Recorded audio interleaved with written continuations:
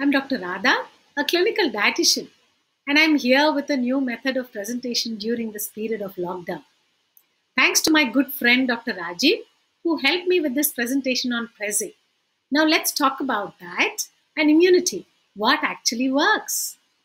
If there's anything that the COVID-19 pandemic has taught us, it's that our immune system, more than any drug or vaccine, holds the key to our health. While we all adjust to the new norms of social distancing and frequent meticulous washing, is there anything we can do to boost our immunity naturally? One thing is for sure, immunity is not a superpower that you can develop overnight. You are not Peter Parker getting bitten by a radioactive spider and turning into Spider-Man. Aside from our genes and exposure to various immunogenic stimuli in childhood, our immunity is profoundly influenced by our diets and the trillions of bacteria hosted by our body, collectively called the microbiome. Since our microbiome primarily resides in our intestines, it follows that our immunity is exquisitely dependent on our diet and gut health. Our immune cells are affected by various nutrients and foods, including dietary fiber, vitamin D, zinc, and vitamin C. Our nutritional status depends on the protein, carbohydrate, fat, and energy in food, along with adequate vitamin and mineral intake.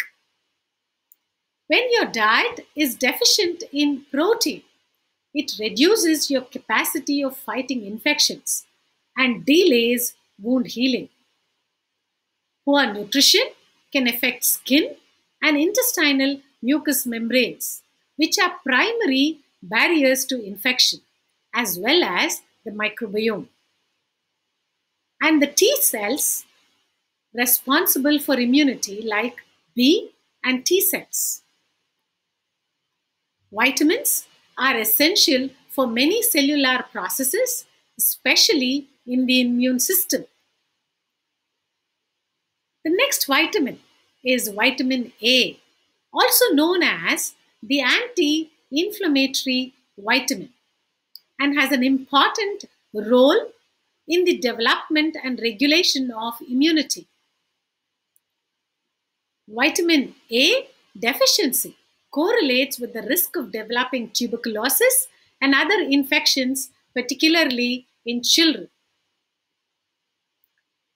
Vitamin C helps control infections, especially respiratory tract infections ranging from common cold to pneumonia.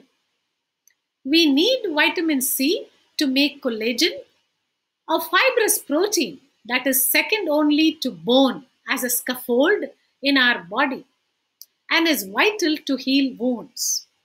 It is a powerful antioxidant that may prevent cancer and damage from environmental pollutants, particularly cigarette smoking. The next vitamin, vitamin D, is both a nutrient we eat and a hormone our body makes with the help of sunlight. Apart from keeping the bones healthy, vitamin D can reduce cancer cell growth, help control infections like TB and influenza, and reduce inflammation. Low levels can increase the likelihood of autoimmune diseases. Although studies exploring the role of vitamin D in preventing lung infections have yielded mixed results, a large meta-analysis suggested that daily or weekly vitamin D supplementation lowers the risk of acute respiratory tract infections. This effect particularly prominent for very deficient individuals. The finding from this large meta-analysis can raise the question whether low vitamin D levels may also increase the risk of or severity of COVID-19 infection. Although there is no direct evidence yet on this issue, because this is a new disease, avoiding low levels of vitamin D makes sense for this and other reasons. The best sources of vitamin D are fatty fish and fish liver oils. Smaller amounts are found in egg yolks and cheese. Many foods are fortified with vitamin D, like dairy products and cereals. Taking a supplementation of 1,000 to 2,000 international units per day may be reasonable. The next, zinc, is a trace mineral, meaning that the body only needs small amounts and yet it is necessary for almost 100 enzymes to carry out our vital chemical reactions. It is a major player in the creation of DNA, growth of cells, building proteins, healing damaged tissues, and supporting a healthy immune system. Even mild zinc deficiency can slow down the activity of lymphocytes, neutrophils, and macrophages that protect the body from virus and bacteria.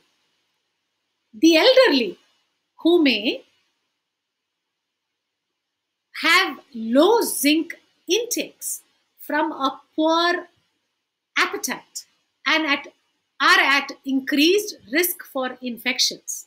In them, higher zinc needs and poor appetite mean supplements are more effective than relying on food intake alone. Meat, poultry, and seafood are rich in zinc. Some plant foods like legumes and whole grains are good sources, but they also contain phytates that can bind the mineral and lower its absorption. Zinc supplements are available as pills. A registered dietitian can help evaluate one's diet and determine if zinc intake is low. Zinc may shorten the duration of a cold. A Cochrane review of clinical trials found that while zinc pills did not prevent colds, but if taken within a day of the onset of sore throat and sniffles, the pill can tame the severity.